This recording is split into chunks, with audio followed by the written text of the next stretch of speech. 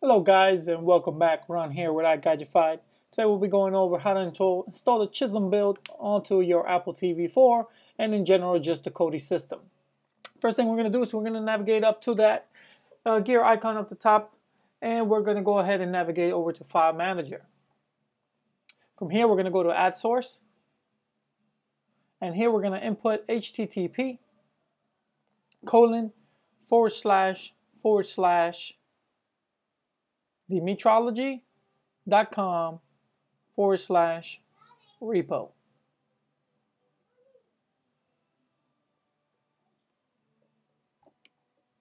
Alright, from here you can go down and just rename it Demi, leave it as repo, or put whatever you want. You can also add Schism, but I'd label it Demi or Demetrology so that you know exactly what it is. Go ahead and press OK. Alright, from here we're going to go ahead and exit back out, and then we're going to go to My Add-ons. So go ahead and scroll down to My Add-ons or Add-ons, and then navigate up to that little box and select. You're going to get this pop-up when trying to install zip files. So when you click the first time on this device, or every time you're installing for the first time, you click install from zip file, you're going to get this pop-up that says you need to trust unknown sources. So you just go ahead and go over to settings, and right here on unknown sources, go ahead and select yes. All right, we're going to go back to install from zip file. Okay, we're going to select it, and we're going to select our source. In this case, for ours, it's going to be Demi. All right, here we're going to go down to the fifth selection down, which is Demi TV, plugin.video.demi TV, and we're going to install it. I'm going to wait for it to say installed. You're going to wait a couple seconds. There you go, Demetrology TV has been installed. All right. Now from here, we're going to go up to My Add-ons.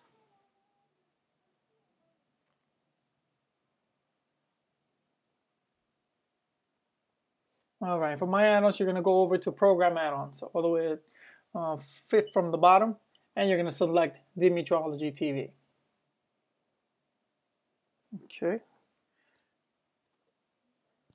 Now, one thing to keep in mind, you need to do now is you're going to go ahead and open it, and we're going to go to Settings. At this point, I would pause the video and go over to the link below, which is the demetrologytv.com/get-code, so you can get your current code. And I'm sorry, it's demetrology.com/get-code, so you can get your current code. Once installed, you're going to see that the menu options have changed, and this will tell you installed build is none, account type free. So here we're going to select install and update. All right. And here we're going to select the second choice down. This is the easiest build, I think, for starters. I think you'll find that it comes with a lot of features that you'll enjoy. So here, I would definitely recommend installing the Schism TV build all in one, just because it comes with a couple of builds in one.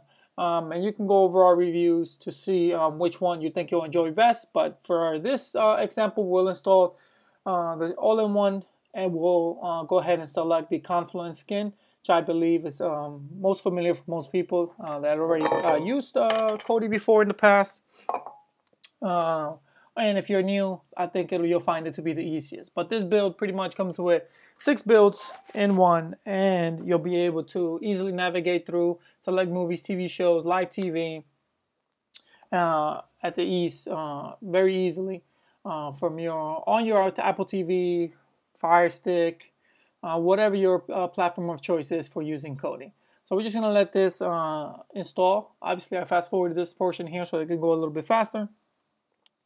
But once it's installed, what we're going to do is just go ahead and reset the platform, restart it, and then, or reset Kodi, I mean, and then we're going to go ahead and select our new skin, which is going to be the Confluence skin. So let's take a look at that. All right, now that we're on the install process is complete.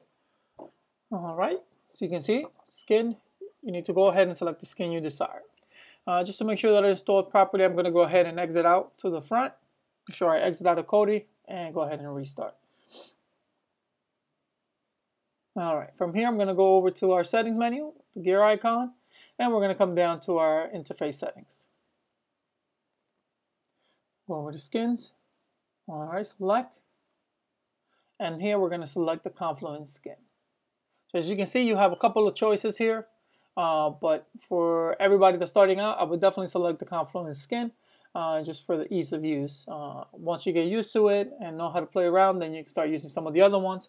But go ahead and check out some of our reviews regarding some of the skins that come in this build to see which one you'll be most comfortable with. I'll do a thorough review of each one of them. So don't forget to like and subscribe if you like this video. Thanks guys, and see you next time.